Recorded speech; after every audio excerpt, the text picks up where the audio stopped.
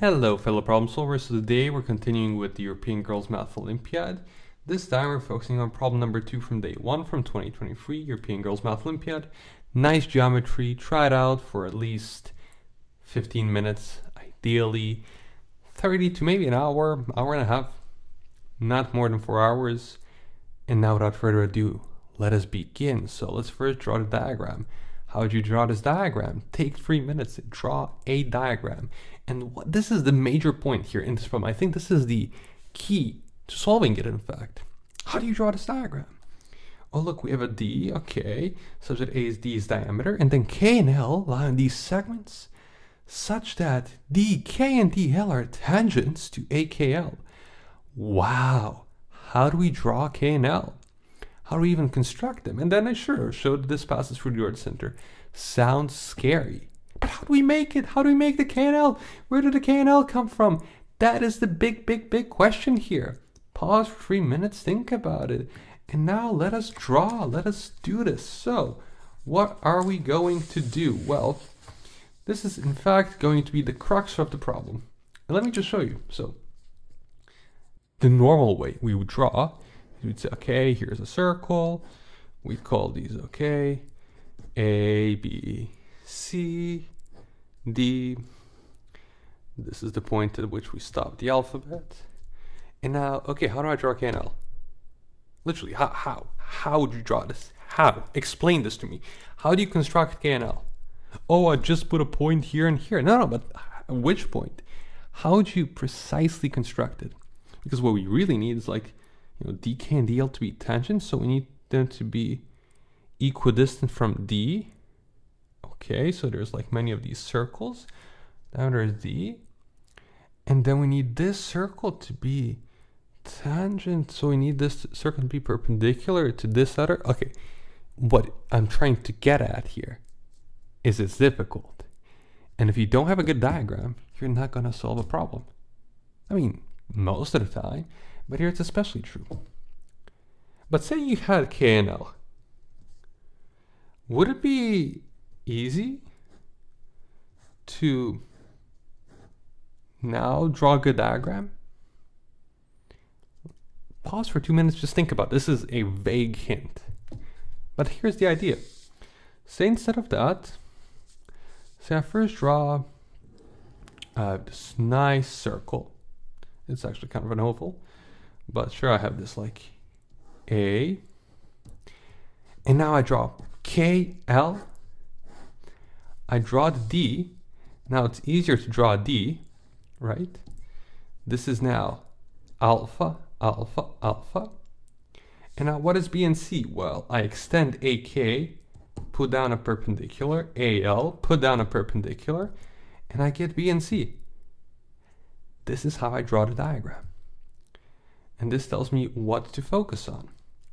And now here, draw a nice diagram, and I invite you to see, okay, now that you've drawn a nice diagram, what are you going to focus on? Take 3 minutes and think about that. And now here's a much nicer diagram. So now we have this diagram, and now, okay, we have this angle is alpha. Now what do you also see? You can now also see generally, because now you know this is, depending on how much you know about geometry and generally how much you know about actually configurations within geometry, you can see that, okay, the angles ABC, AKL aren't going to be that close to each other because like the angle here is really a product of the angle on the symmedian point, right? Like the angle that the symmedian forms, or take the midpoint here. And so you're not going to have that much connection there, right? That's the first thing to notice. But now, when I said, take 3 minutes, like what I really wanted to see is how do you go about solving this problem now? Now you can try and explore, what angles I have. Okay, this is the symmedian line. Maybe I take the midpoint here. I look at these circumcircles, that I'm going to have because this is 90, 90. Calculate some angles, see what I have. And you might actually go ahead and solve the problem by doing that. But I want to actually show a different way. And now that I'm looking at this problem, I think I kind of get how it was made. But basically the idea now is, okay, let's solve the problem in one of two ways, either forwards or backwards. So let's go backwards. Let's see, what is it that, if the problem statement was true, if there was h that was here, the orth center of ABC, what else would hold true? You know, without adding anything else. So what would be true? Well, BH would be 90, right? So this angle right here would be 90. That would make this angle over here 90 minus alpha. And that would make this angle over here alpha. What does that give you? Pause now. Please, for 3 minutes, ask yourself, what does this give you? And the answer is quite beautiful, in fact. It gives you that, oh look, HKD is also alpha, and this is alpha. So these must be concyclic. Similarly, analogously, symmetrically, we would have this one over here is also alpha. In other words, this would also be concyclic. Oh, look at that. What else would it be? This would be 90. Oh, isn't 90 beautiful when it's concyclic? The answer is yes, it is. Yes, it is. This is how we finish it. And now, let us finish this problem. And in fact, what do we do? How do we actually go about finishing this? We would say, okay, we have this, you know, circle, what's it called? AKL, we have the D. We would say this is alpha is equal to this one is equal to this angle. Take here B and C. And we'd say let the midpoint of KL, we call it H. You know, just saying, oh, it's H.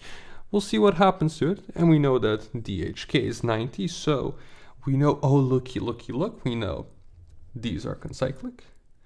And so given these are concyclic, what does that give us? That gives us that this angle over here, which is 90 minus alpha, is equal to this one, which is 90 minus alpha. Oh, looky that, BH happens to be perpendicular to AL. I will stop now. I see that you might be getting bored of my jokes. But now looky that, one more joke. Looky that, oh, this is alpha too, because these are also concyclic. Oh, so this is 90 minus alpha. And now what do we have? Oh, we have this is 90 as well, even though it doesn't look like it. But it's 90, and we are done. And the problem's over. This finishes up the problem. It's as simple as that. Boom. I mean, it's simple once I show you a solution. But the main idea is twofold. One, how do you draw the diagram? How do you construct a problem? Like, this is really the crux of what you're going to focus on, you know, shifting a perspective. Instead of looking at this in terms of triangle ABC, I'm looking at this in terms of triangle AKL. You know, B and C, important, sure, but secondary.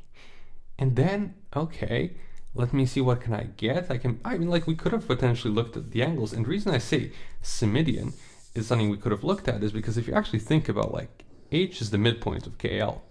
So if we actually looked at this problem in that sort of different way, looking at the median line, so this is D, K, L, now we have our B and C.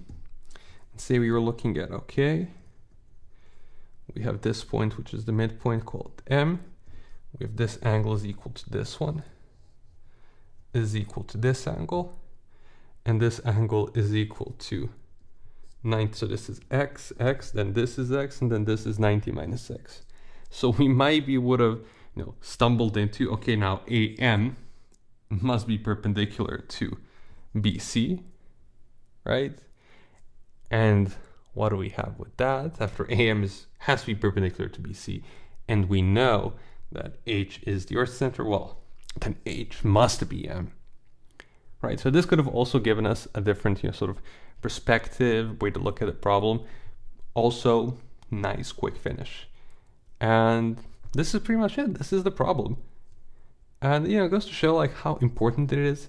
Sure, it's cool to know these things about some midpoint lines and whatnot and theory, but, you know, just think about, how do I draw? How do I draw my diagram? Helps you sometimes just solve the problem.